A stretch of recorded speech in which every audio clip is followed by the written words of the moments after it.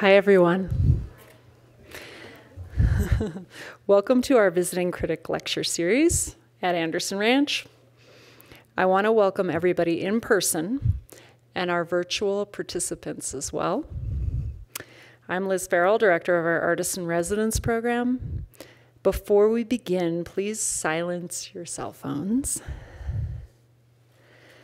To begin, Anderson Ranch would like to acknowledge that our campus resides on the traditional ancestral territory of the Ute people, who called the Roaring Fork Valley and beyond home for over 800 years. It is an honor and a pleasure to introduce Fredy Huaman Mallqui. Fredy excels in both classical wood carving as well as fabricating contemporary pieces. In 2021, Fredy was selected to create an ambitious sculptural series of public art in Pittsburgh, Pennsylvania. Engaged in this multi-year project, he seeks to stimulate dialogue between sculpture and community. Fredy's sculpture, Together, became part of the Downtown Erie Sculpture Walk. And in 2019, Fredy was invited to be part of the World Wood Day celebration in Graz, Austria. Fredy teaches classical and sculptural carving classes in institutions, including the Center for Furniture Craftsmanship in Maine, Anderson Ranch Arts Center in Colorado, and Shaker Egg Workshops in Tennessee. Fredy's work has been shown individually and collectively in Austria, Germany, Peru, and the United States. So please join me in welcoming Fredy.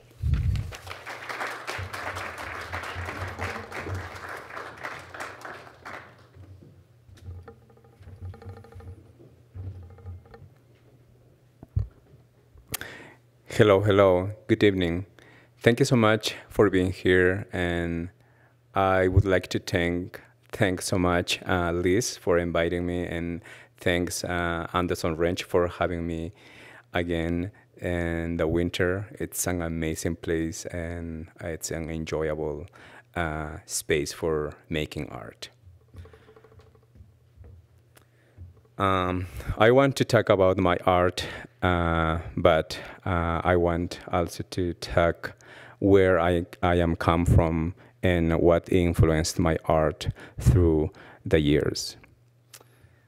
So I was born in Ayacucho, Peru in 1980, and coincidentally, also 1980 was where the nightmare started in the Peruvian Andes, and especially in my hometown, Ayacucho, where the Shining Path revolutionary movement started, and then killing people who were not agree with their beliefs, and the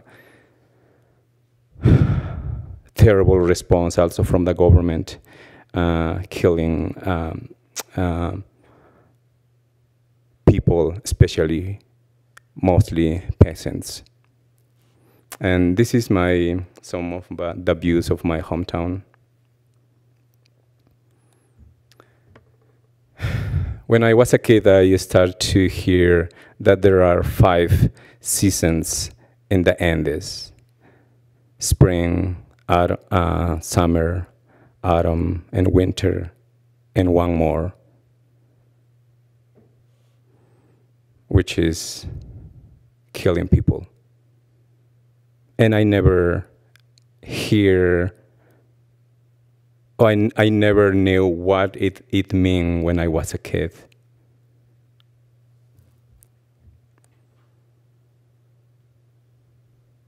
Until I start to understand that there were like people who were disappearing in my city and kidnapping from the Shining Path movement, and also from the Peruvian government through the army and the policemen.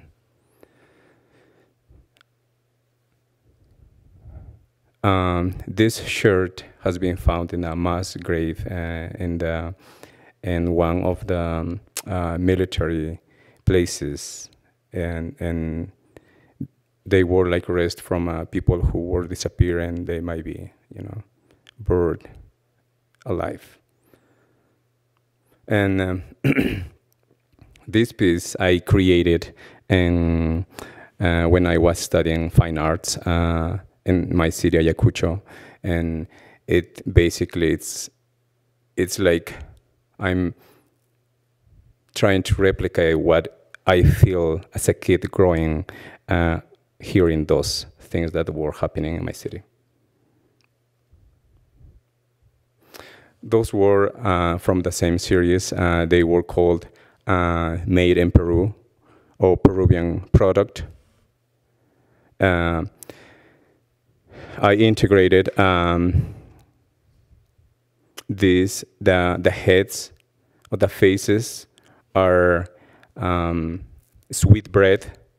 Those are traditional made sweetbreads made during the All Souls Day, and I did it myself with the help of a master baker, and we took it to the bakery, and it basically is burned and making look like as a face of especially of women who were the most like damaged during these times, because they were like abused sexually and disappeared and during this time. And for example, this is called por soplones, which means by a stitch. That meant that if you were not with the military, or if you were not with the Shining Path movement, you basically were against one of them, and you were like enemy. And this is the same, like represents like the face of a girl that she was only 13 years old. This is from the same series. And this, I did a research, the whole series of these pieces based on the Commission of the Truth and Reconciliation created in 2001 in Peru to research about what happened really during those times in Peru. So the conclusion was there were more than 69,000 people killed during 1980 and 2000, and mostly of those wounded people were in my city, unfortunately. And this is also part of the same series.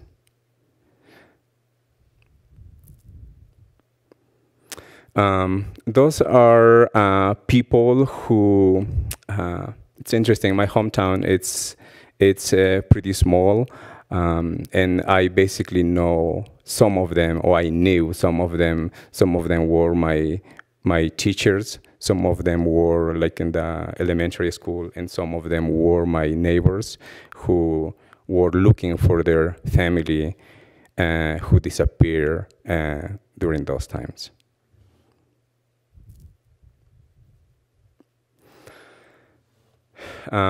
This is a different subject, a different art, piece of art that I did, and it's related also with dyed.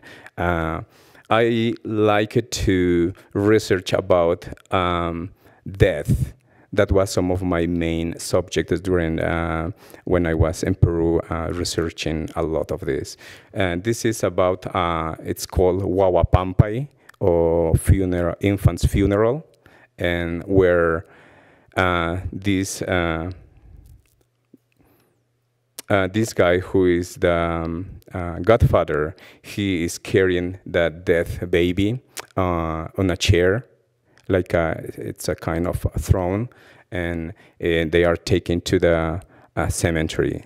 It's a pretty like traditional burial ceremony that goes in the like pretty remote areas in the Peruvian Andes.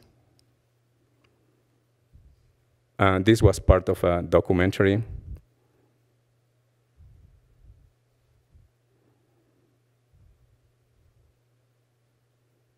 The baby, it's in the chair, Of course, the coffin it's there also, and they are resting. It's taking a break and chewing coca leaf just to take a rest. They are leaving the village where they live and going to the cemetery.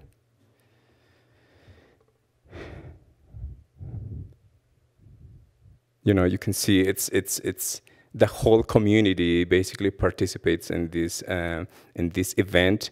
And what happens in the end is when a baby dies, it's just a goodbye. It's not like the baby is going forever. The baby is still there, but in a different context. It's accompanying the family.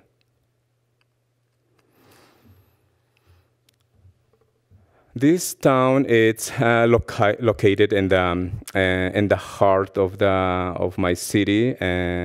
It's called Cucharcas, and as you could see, this huge building. This is an old church that is built like in the middle of nowhere.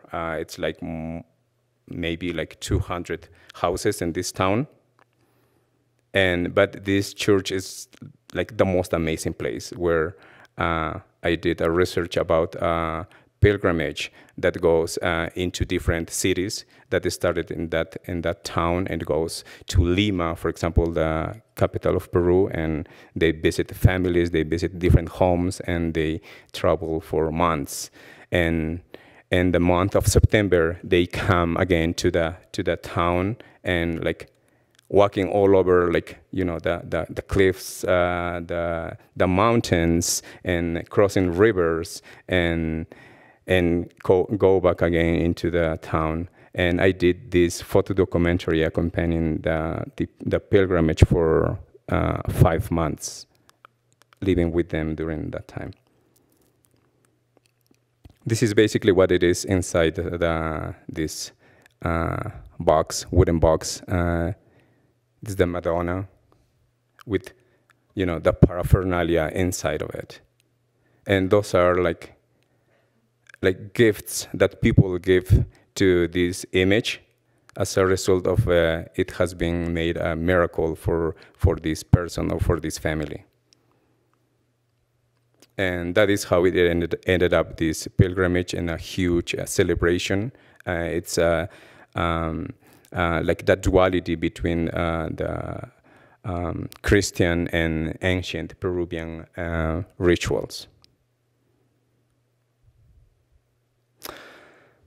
I also did starting working here in that church, because that was in a restoration project, and this is me here, starting with a team of art conservators. We were working for 5 years over there, like basically carving from scratch the whole altarpiece, carving in cedar and then gilding the whole piece, the whole altarpiece. So that is the altarpiece that we carved, like piece by piece, and some of the remain original pieces also we used, like this, for example. It's totally like not usable piece of wood, and we, you see here like new pieces that have been carving, and those missing pieces what we have to replace. So I was trained in the whole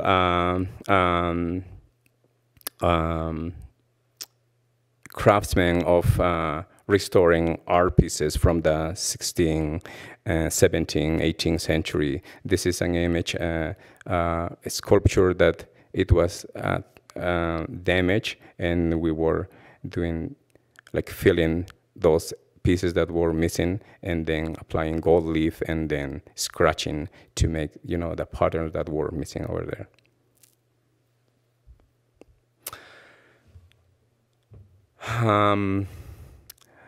I started my training when I was a kid, since I was a kid at 9 years old, with master carvers in my city, Ayacucho, and this is like, I took many years ago when I came back to Peru, and I found still this piece that I carved for a client with the help of my masters. And this was some of my first pieces at the age of maybe, I don't know, 14, 15 maybe.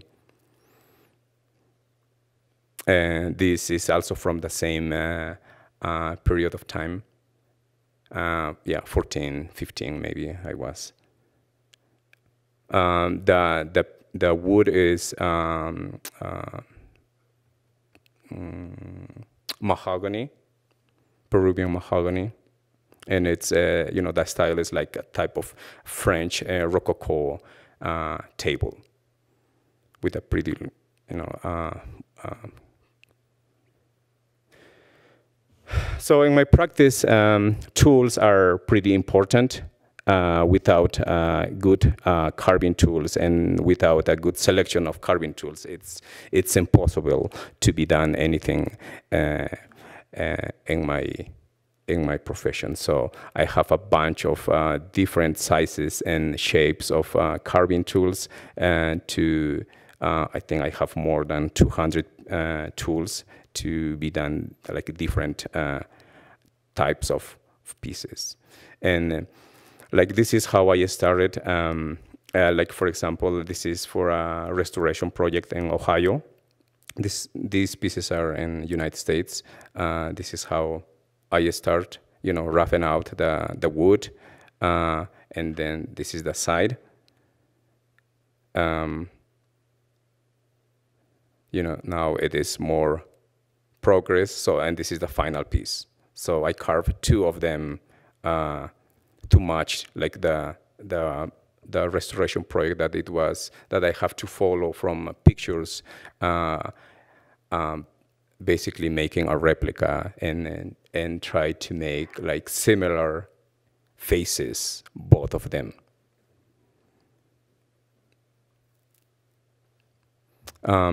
This is also for a private client in Pittsburgh.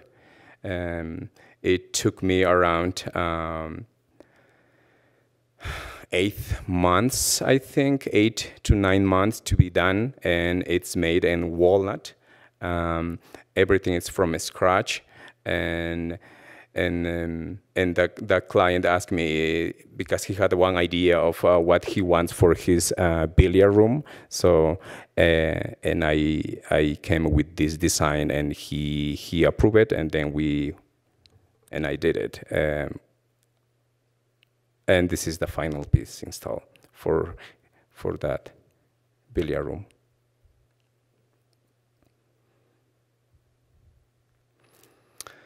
The Puchka project, I wanted something to do rather than just carving, not just, but rather than carving like classical or ornamental pieces. So then I come with this new project, which is called Puchka. And Puchka means in Quechua, spinning wool. It's like the action of spinning wool. But in this case, it's like related with my own journey as an artist that moves from a different country and try to find my own language. So how to translate those different experiences into my own body of work. So I came with this Puchka project because every thread that I'm spinning into the wool, it's my own experiences that I am having since I'm a kid, but also having those experiences here in the United States. So I came with this new concept of what to do with my ideas of producing new pieces. This work is in Graz, Austria, when I was invited to 2019 for the World Wood Day celebration, and I think it was the starting point where I started to love like large-scale sculptural pieces.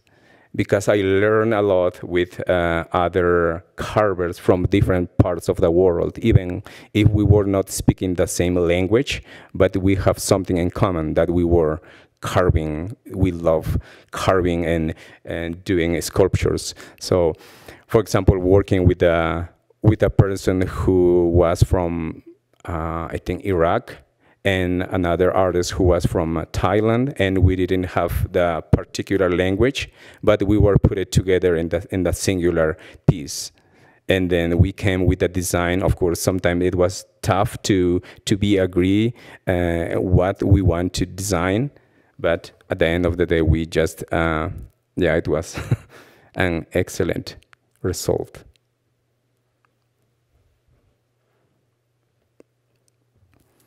This is public art that I did in Erie, Pennsylvania. I was hired for this commission. Basically, this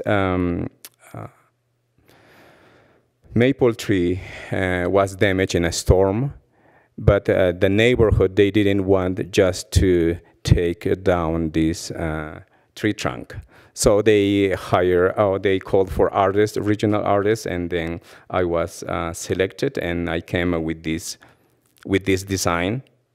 And I remember I was talking with the residents today. I don't remember who, and we were talking about design, how the design sometimes in a paper doesn't reflect what or how it's going to evolve in a sculptural piece, because it is a three-dimensional object, a three-dimensional item that you have just to follow your instinct. But at the same time, what is instinct? If instinct is basically comes with practice. So I have the whole idea what I was envisioning, just seeing the design, and I came with this. I started with a chainsaw, rough it out, and I also use a lot of grinders. This was during COVID, 2020, I think. And this is the final piece. Also integrating different other textures that is coming out from the from the surface of the wood.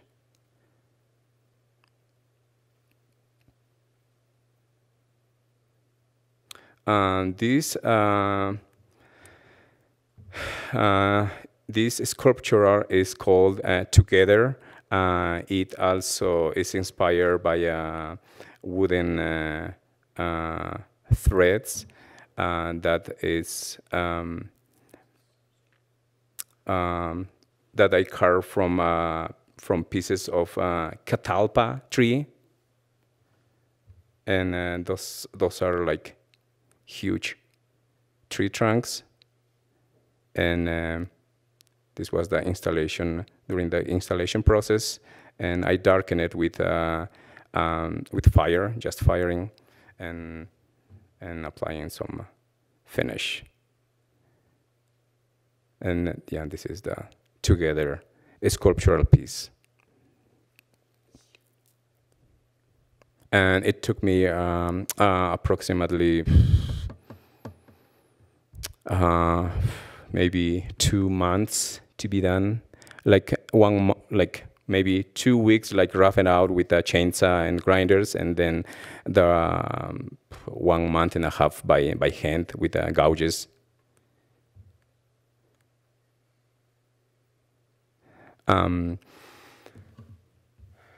There are many stories in the Peruvian Andes. When I was a kid, I remember my parents and people talking about this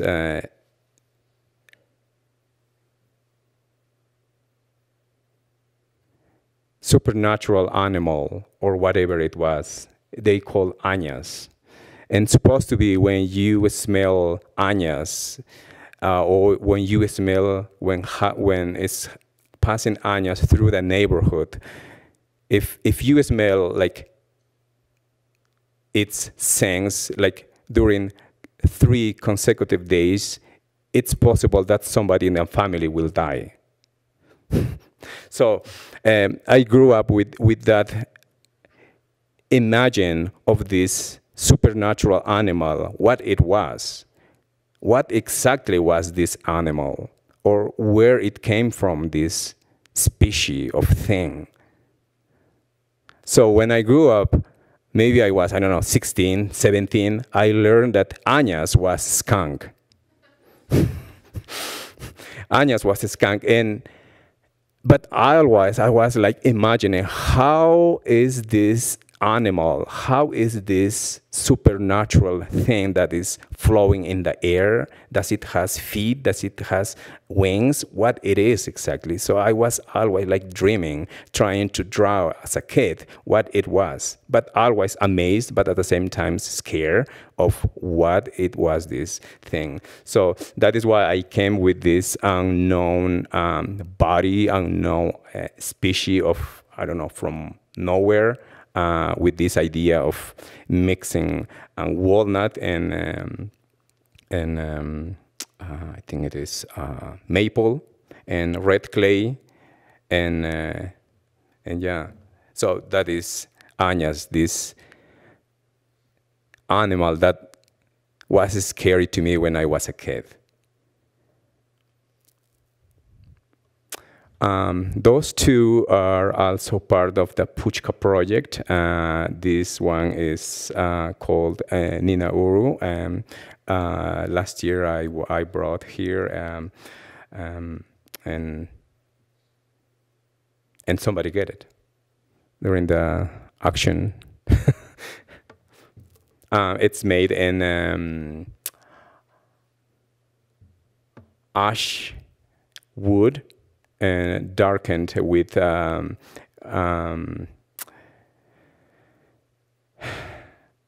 candle and then finished.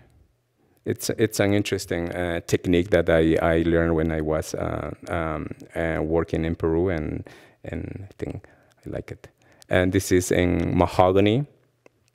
It is also similar to this, and the ridges are created also with hand carving tools, gouges, and it's basically like talking about seeds, talking about the life, talking about like growing things that it's changing all the time. I also want to talk about connections. This sculptural piece was commissioned by the Allegheny County Airport Authority as part of the terminal modernization program, and yeah, I'm pretty happy about this big project that is just happening. I'm still in the process of shaping the wood in my studio. But this is basically like the model, how it is going to be, and the size that how it's expected to be. And this is also talking about connections. Connection. I chose that concept of connections because what it means, you know, the airport. The airport it's a place of connections, a place of where you know you are arriving, but at the same time it's a place where you are going everywhere. And sometimes, you know, when you think how when people migrates, what they are thinking with them in their baggage. You know, they are taking with them everything. They are taking with them their whole experience with them. So that is why I came with this idea of connections, because it connects with me, with my past, and also with my future. That every person also is going into it. And this is the other pieces that is going to be in the carousel baggage claim area on top of it. So the sizes, as you could see, the measurements are this: 6 feet high, 3 feet depth, and 6 feet wide. So, and I'm intending it to carve this from a solid piece of wood and gluing maybe these parts that are coming out from the whole body. And what it refers to me, these two pieces, it's like they are like interacting each other, like making a connection, like, exchanging experiences, talking about something else that who knows what they are, talking about. And also it's like a duality between, those two different opposite colors, and at the same time they come from the same place and also from different places too. This is also for the same project, and I love also the idea of these pieces are inviting to be touched. So my whole idea is also it is pretty tactile, and but at the same time they also talk about the growing, the seeds, the changing of life. This is the final piece that I'm going to create these petals of flowers, like cutting from veneer, like approximately maybe 2,000 different petals from veneer, maybe mahogany or maybe walnut. I'm still debating that part, but it's going to be hanging this piece from the, like this. So this is what we are expecting it to be.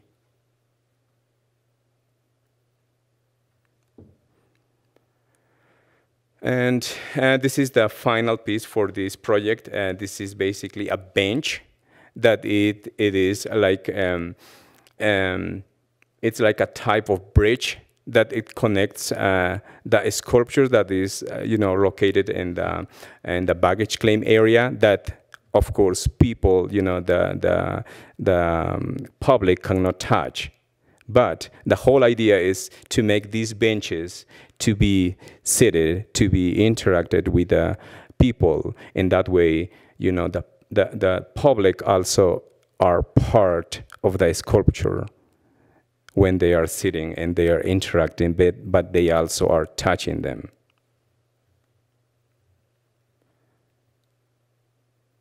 And this is also the same piece, but from a different, from the different side of it. So it's going to be like different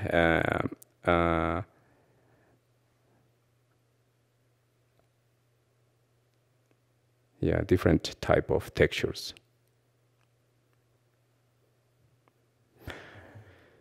Yeah, that's it. Thank you so much.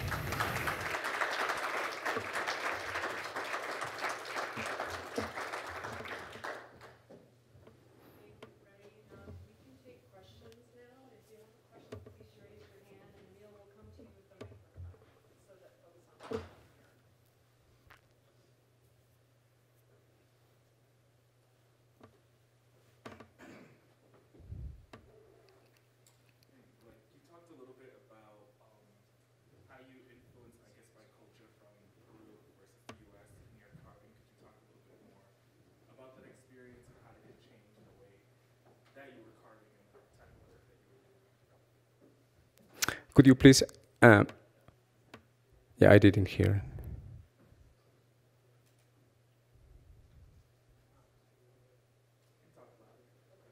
You talked a little bit about how, like, coming from Peru to the U.S., like, you also wanted to shift your work and talk about the experiences and, like, how it could shift, I guess, change the way that you were carving.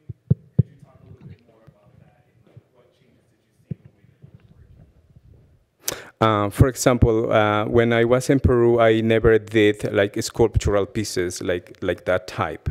So when I arrived into United States, I was debating. I'm not sure if some of you had been, you know, when you were doing your art, when you were like established artist in your country and moved to a different place, totally different cultural language and everything. It's like a shock. It's like that happened with me. So I didn't know what exactly to paint. I didn't know exactly what to create, because I knew this is not a place where I was born. This is not a place where I was attached. There was nothing that relates me with this country when I arrived. So it was difficult for me. It is still difficult for me to try to do some painting that I did in Peru. So what it shifted, I have to come with this idea of the puchka, you know, the spinning thing that we were doing at home, because we loved to do that when we were kids in the family, because that was time of story times at home, and just remembering those moments and thinking puchka as a sculptural piece, but at the same time, like combining those strengths with my own experience. I think that's what it changed. So I have to change not just my media as a painter, but also as a sculptor. So that's why I said I never did sculpture in Peru, but now it's where I'm starting as a new myself to express.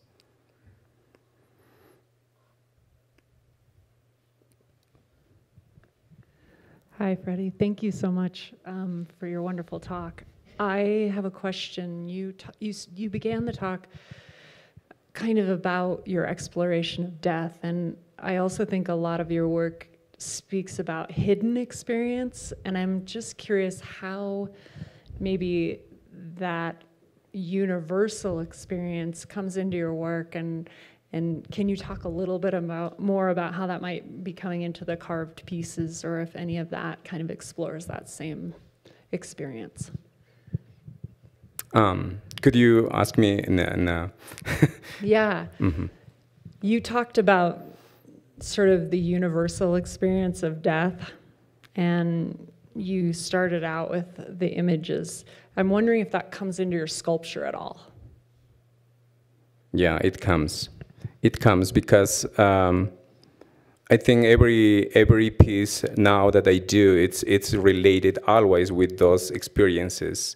I mean, I cannot disattached, it's a word, with those experiences, because it's here and always, you know, as now, for example, in Peru, it's happening like socio-political issues. It brings me again to, you know, those nightmares that I had been living as a kid, and it's the same repetition of those experiences, and I'm sure that I will be coming. I hope coming back into this media of painting to produce new pieces that will reattach me to those feelings.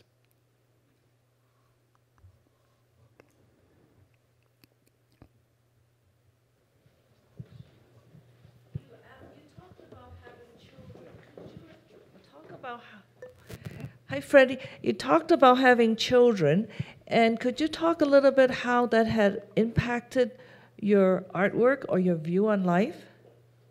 Having my two beautiful girls. I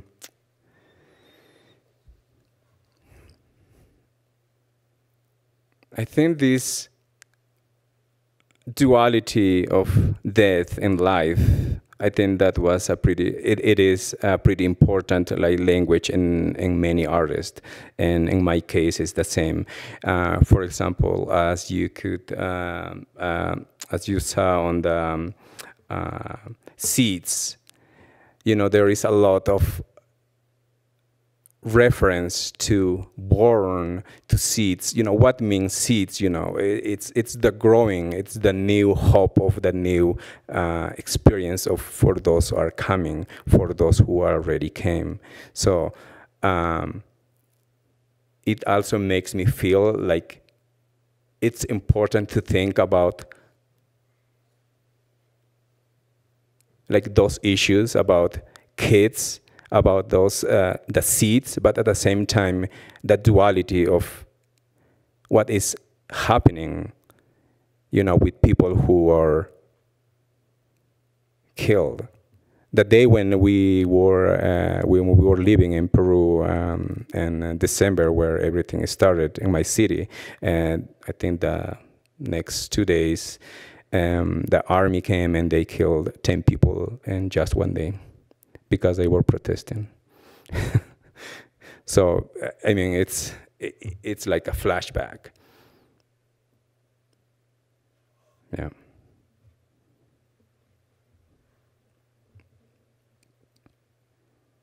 Fredy, I have one question for you, more about your practice. You do a lot of stuff for like restoration and commissions, and then you also do a lot of personal stuff like your puchka pieces. Do you find you enjoy the variety of making stuff with your own ideas and collaborating with others? It's a total different experience. Each project it's unique. Like for example, commissions for patrons who want like pretty ornate carving pieces. It's enjoyable because it's a challenge. Every piece is a challenge, and every piece is unique. And I don't do like twice the same piece. And at the same time, like the sculptural pieces are it's a different body. It's more like feeling different, because also you approach it different to those pieces. It's you are giving a different energy to them. What also I enjoy a lot is teaching.